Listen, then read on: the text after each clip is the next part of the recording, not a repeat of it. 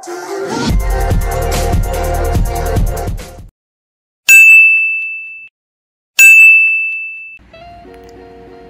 guys, kembali lagi bersama gua Nanda Kusuma. Jadi pada video kali ini rencananya gua bakal nge-review sebuah modifikasi yang gua beli di online shop nih. Yaitu kalian udah tau lah, udah gua buka juga paketnya nih, packingannya mantep banget. Ini dari orang kalau nggak salah Jakarta ya apa mana gitu. Jadi gua udah buka tadi barusan dan gua cek juga barangnya, dan ini dia barang guys. Yaitu keyless. Ya, jadi si Greta bakal gua pasangin keyless, yaitu keyless dari Honda PCX160 yang dimana nggak bakal coak-coak lagi. Kenapa gua milih ini? Karena satu, dia udah PNP katanya, gua bakal pasang aja di bengkel kayak gimana. Jadi dia udah PNP, ini keyless ini udah istilahnya udah di PNP kan banget lah.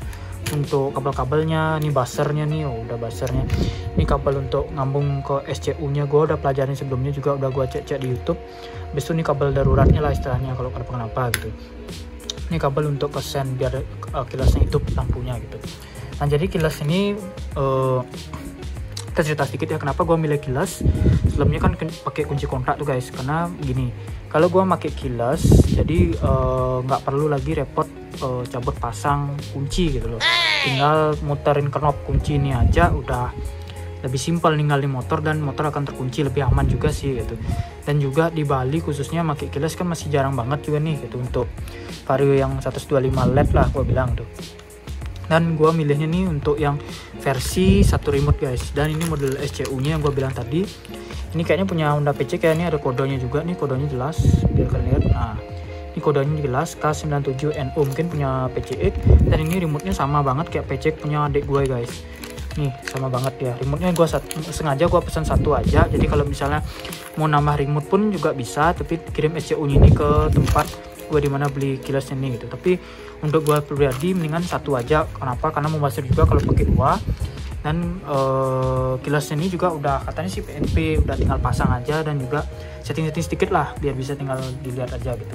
Oke guys, gitu aja. Mungkin nanti kita akan lanjut ke video pemasangan untuk si keyless PCX160 ini ke Honda Vario 125. Jadi bagi kalian yang ingin tahu, pengen ngecek, nanti lanjut aja kita di sesi pemasangan. Oke, lanjut aja.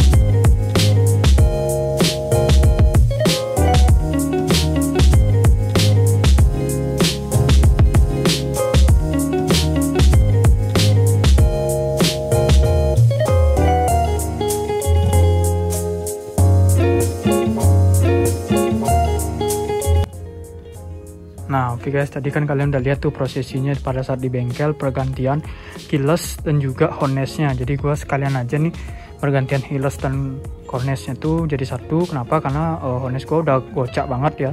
Ini motor habis gua cuci jadi udah bersih. Jadi kita lihat aja penampakan keylessnya guys, kayak ini. Ini keylessnya pakai Honda PCX160 keylessnya, jadi PNP banget ya guys nih, tanpa ada coak-coak sedikit pun di sini gitu.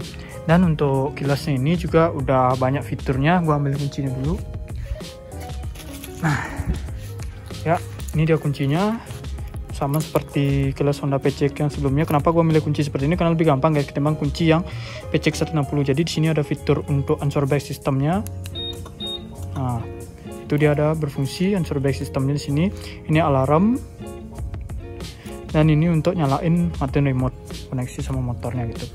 Jadi kenapa gue milih keyless PCX160 ini? Karena dia PNP satu, yang kedua juga lebih enak dipakai dan juga lebih simple. Jadi kalau misalnya nih keadaan begini, dia akan nyala merah, dan pada saat dia hidup dia akan nyala biru. Itu aja sih guys. Jadi untuk tombol ini full ini tidak berfungsi ya, yang berfungsi hanya seat aja. Itu aja sih untuk pemasangan keyless dan juga harnessnya. Jadi untuk pemasangannya tuh PNP ya, tidak ada banyak rubah kabel juga. Jadi di sini ada modul SCU-nya, di sini ada keyless-nya, dan untuk basarnya gua masukin di sini, sama gua ada request supaya lebih aman basar gua masukin di dalam gitu sama bengkel gua. Jadi untuk pemasangannya PNP dan nggak begitu ribet juga sih gitu.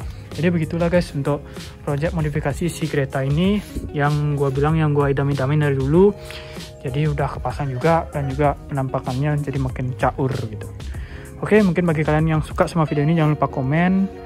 Habis itu like juga dan nyalain lonceng notifikasinya, dan kita akan update lagi kalau ada modifikasi selanjutnya di kereta ini. Oke guys, thank you for watching and see you the next video guys, and bye bye.